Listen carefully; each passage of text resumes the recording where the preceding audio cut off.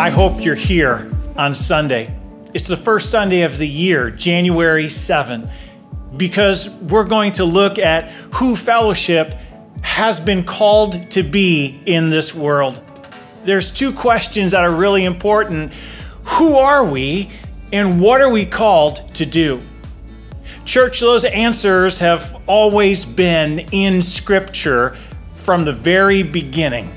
And we're going to start in Genesis chapter 1. We're going to make our way through to the book of Acts. And we're going to be reminded again of who Jesus has called us to be.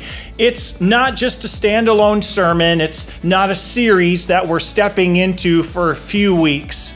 This is Christ's vision for His church. And it includes you and those who are so loved by God. So plan to be here on Sunday, 8:30 or 11 a.m. You can always join us online, but invite your friends along as well. Like and share this message. We want everyone to engage on Sunday morning. God bless you, church.